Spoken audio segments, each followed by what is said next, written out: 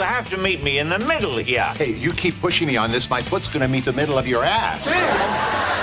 You slept with another woman. Oh, you're one to talk?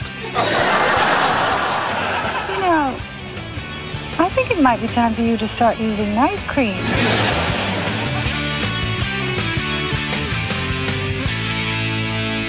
A woman in my office is a lesbian. I'm just saying. I'm not going to tell you what they spent on that wedding, but $40,000 is a lot of money. Could we please maybe just settle it after the wedding? All right, fine, but I just want to say I'm not paying for your wine cellar, you thieving, would-be speaking German if it weren't for us cheap little man. People just know me now from being Mr. Geller and Friends. Mr. and Mrs. Geller, you look wonderful. It is great to have you here. Let us take off your coats. Whoa, it's snowing out there? No. Jack Geller is the father of Monica and Ross. And I can't even, other than the actress Christina Pickles, I can't think of, what's the mother's name? What's my wife's name on it? Judy! Judy, right. That's his character. The character of Jack Geller doesn't even remember his wife's name. You remember the Ludwins? The big one had a thing for you, didn't she? They all had a thing for him. I think that Jack and Judy are somewhat prejudiced about their children, whether they admit it or not. Don't listen to your mother. You're independent and you always have been. Even when you were a kid and you were chubby and you had no friends, you were just fine. I recall the first show that established the relationship between the parents and the daughter and the parents and the son, where we doted on Ross and seemed to dismiss Monica. I read about these women trying to have it all, and I thank God our little harmonica doesn't seem to have that. I had a dream about Mr. Geller last night. Really? One of my favorite episodes was when Lisa Kudrow's character has a crush on Jack Geller. And I thought that was so funny. Okay, look at him. Look at those strong hands. Oh, what I wouldn't give to be that can of condensed milk. Christina Pickles is a consummate character actress and a very serious artist and quite intense. Jack! Could you come in here for a moment? Now! What's that curry taste? Curry. Do you know what it's like to grow up with someone who is critical of every single thing you say? I can imagine. I'm telling you, it's a wonder your mother turned out to be the positive, life-affirming person she is. That is a wonder. I'm a very good mother, but I'm also on the verge of being a dysfunctional mother, as we all are. And I sometimes would want to obsess about the wrong things, about how my daughter was dressed rather than how she felt, you know. Oh, don't wear that, darling. No, I like it, but don't wear it. You know, that kind of stuff which you don't really allow yourself to say, you think it. But the fun for me is that I can say all that stuff as Judy Geller and get away with it. What's with your hair? What? What's different? Nothing. Oh, maybe that's it. I did like that wonderfully funny episode when Monica was stuck in the bathroom while we had a quickie because it was Jack's birthday. So, Jack, you ever think about trading me in for a younger model? Of course not. With you, it's like I've got two 25-year-olds. Oh, Jack, stop! Come on. It's my birthday. And I would imagine that Judy just pretended that nothing had happened as she walked back out into the living room, because she's very good at denial. I realize you guys have been wondering what exactly happened between Carol and me, and so, well, here's the deal. When it was explained to me that Ross's ex-wife was a lesbian, I didn't turn to Ross and say, "You married a lesbian?" I turned to Monica and said, And you knew about this? which I thought was so brilliant because it turned it back onto her doing the wrong thing again. Ross can do no wrong. Janice!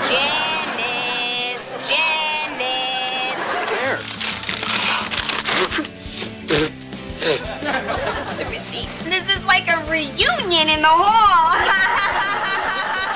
I play Janice on Friends, and I've been on since the first season as Chandler's on again, off again, fabulously annoying girlfriend. Hey, Janice. Oh my God, I am so glad you called me. I had the most supremely awful day. When I first went to audition for the role, I looked at the material, and when she said, you know, I got you these socks, moose and squirrel, squirrel and moose, whichever you want, mix and match. I'm not quite sure exactly what the line was. I just heard her say, you could wear Bullwinkle and Bullwinkle, or you could wear Rocky and Rocky, or you can mix and match moose and squirrel. In the rehearsal process of that first episode, there was a moment, the laugh was sort of born in the rehearsal, because there was a moment where Chandler is sort of knocking back 89 espressos because he's trying to build up the nerve to break up with me. And he's completely wired and insane, and he goes and gets me some sort of swimming pool full of coffee and hands it to me in this big, big cup. And before I was even able to get it up to my lips, he asked me if I wanted another one. Well, I'm going to get another espresso. More latte? No. No, I'm still working on mine. And it was so funny that I had to laugh. And so because I had to laugh, Janice had to laugh in that moment. And I just looked up at him and went. I think, oh my God, the oh my God was maybe born in that first episode. Now looking back, I'm not altogether sure, but I know that, you know, we had that great moment where she just was like completely verklempt and her tears were coming. And that became sort of a signature thing for Janice too, having to just sort of fight back the overwhelming emotion. What a crappy night. Well, Ho, I have enjoyed the fact that your shirt's been sticking out of your zipper ever since you came back from the bathroom. It's always great to work in front of a live audience, and then, of course, I have the added boost of being the surprise element, which is fantastic. You walked around all night in the city by yourself. He hooked up. The episode I did with Ross, where I spent the night with Ross, you know, there was all this build-up about who he had been with and who he had been with, and the audience never suspected that it was going to be me. Tell us about her. Ross, you left your scarf in the... And when I came out from behind that curtain, the reaction went on for 5 minutes. We just stood there and stood there and stood there until some of us started to lose it. I mean, I think I started to crack up, and I lifted the scarf that I was returning to Ross, and I think I eventually sort of put it up near my face because it was quite something. Hey, you guys. People always want to hear me say, Oh my God. You love me, Chandler Bing. You just don't know you love me. Breathe. Breathe. Breathe. Breathe. Breathe. Breathe. Breathe. You're gonna kill me. Okay, and this is Funny Clown. Funny Clown is only for after his naps, not before his naps, or he won't sleep. Susan's gonna be here any minute. It's kind of an anniversary. Oh, I thought you guys got married in January. Different kind of anniversary. Oh. Oh.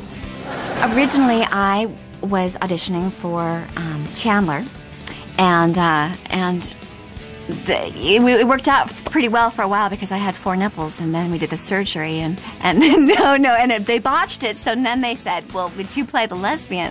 Let's say you and I give it another shot. Rob. No, I know what you're gonna say. You're a lesbian. I never even really thought one way or another about the lesbian. It wasn't an issue for me, so I just thought it'd be a fun part. How you doing with your contractions? Oh, I love them. Each one's like a little party in my uterus. It's great to be a part of a show where you can have so much fun and to deliver a baby. You know, that for that episode for me, that was really one of the most emotional episodes for me to actually deliver the child. All right, he's crowding. Here he comes. Well, let me see. I gotta see. Oh. A head. Oh, it's huge. Carol, how are you doing this? Not helping. One of my fondest memories, if I were to go back and look, is my kiss with David Schwimmer. Because it says so much about our relationship.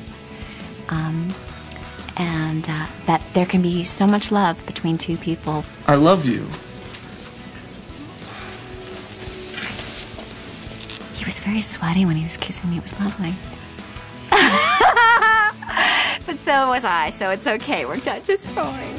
We're getting married.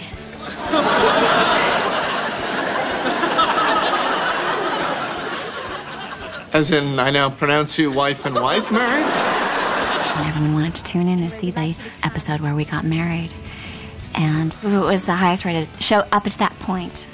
It was very well received, and I think for the gay community it was huge to actually be able to see that. I wish that there had been more, and I wish that I hadn't worn that hat. I hated that hat. Thank you. Anytime. Ross. On the backside of it, I see that for many people it's been that lovely wedge in the door for people to open themselves up to their truest selves and to have a really positive role model on television. I mean, I certainly didn't go out with that intention, but it's somehow, in a very lovely way, turned out to be that. And I'm really honored to be a part of that. To be given this kind of a woman to play with such good writing and with such amazing actors, I'm just deeply grateful. They're so generous with their humor and their comedy, and it's constant.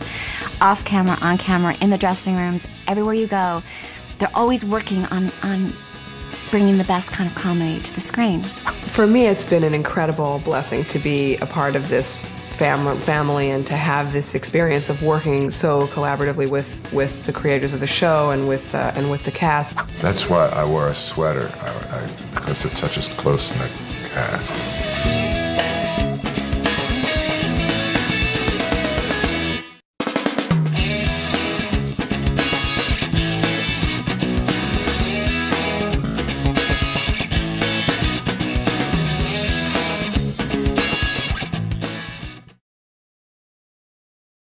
Living room, because she's very good at denial. I realize you guys have been wondering what exactly happened between Carol and me, and so, well, here's the deal. When it was explained to me that Ross's ex-wife was a lesbian, I didn't turn to Ross and say, "You married a lesbian?" I turned to Monica and said, And you knew about this? which I thought was so brilliant, because it turned it back onto her doing the wrong thing again. Ross can do no wrong. Janice! There. That's the receipt. This is like a reunion in the hall. I play Janice on Friends, and I've been on since the first season as Chandler's on-again, off-again, fabulously annoying girlfriend. Hey, Janice. Oh, my God. I am so glad you called me. I had the most supremely awful day. When I first went to audition for the role, I looked at the material and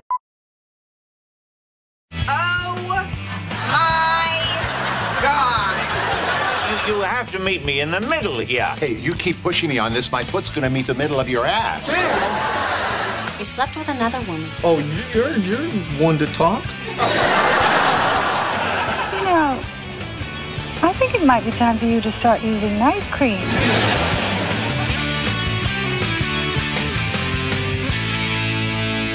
A woman in my office is a lesbian. I'm just saying. I'm not going to tell you what they spent on that wedding, but $40,000 is a lot of money. Could we please maybe just settle it after the wedding? All right, fine, but I just want to say I'm not paying for your wine cellar, you thieving, would-be speaking German if it weren't for us cheap little man. People just know me now from being Mr. Geller and Friends. Mr. and Mrs. Geller, you look wonderful. It is great to have you here. Let us take off your coats. Whoa, snowing out there? No. Jack Geller is the father. Functional mother, as we all are. And I sometimes would want to obsess about the wrong things, about how my daughter was dressed rather than how she felt, you know. Oh, don't wear that, darling. No, I like it, but don't wear it. You know, that kind of stuff which you don't really allow yourself to say. You think it. But the fun for me is that I can say all that stuff as Judy Geller and get away with it. What's with your hair? What? What's different? Nothing. Oh, maybe that's it. I did like that wonderfully funny episode when Monica was stuck in the bathroom while we had a quickie because it was Jack's birthday. So, Jack, you ever think about trading me in for a younger model? Of course not. With you, it's like I've got two 25-year-olds. Oh, Jack, stop! Come on. It's my birthday. And I would imagine that Judy just pretended that nothing had happened as she walked back out into the living room. Mother of Monica and Ross, and I can't even, other than the actress Christina Pickles, I can't think of, what's the mother's name? What's my wife's name on it? Judy! Judy, right. That's his character. The character of Jack Geller doesn't even remember his wife's name. You remember the Ludwins. The big one had a thing for you, didn't she? They all had a thing for him. I think that Jack and Judy are somewhat prejudiced about their children, whether they admit it or not. Don't listen to your mother. You're independent and you always have been. Even when you were a kid and you were chubby and you had no friends, you were just fine. I recall the first show that established the relationship between the parents and the daughter and the parents and the son, where we doted on Ross and seemed to dismiss Monica. I read about these women trying to have it all, and I thank God our little harmonica doesn't seem to have that. I had a dream about Mr. Geller last night. Really? One of my favorite episodes was when Lisa Kudrow's character has a crush on Jack Geller. And I thought that was so funny. Okay, look at him. Look at those strong hands. Oh, what I wouldn't give to be that can of condensed milk. Christina Pickles is a consummate character actress and a very serious artist and quite intense. Jack! Could you come in here for a moment? Now! What's that curry taste? Curry. Do you know what it's like to grow up with someone who is critical of every single thing you say? I can imagine. I'm telling you, it's a wonder your mother turned out to be the positive, life-affirming person she is. That is a wonder. I'm a very good mother, but I'm also on the verge of being a dysfunctional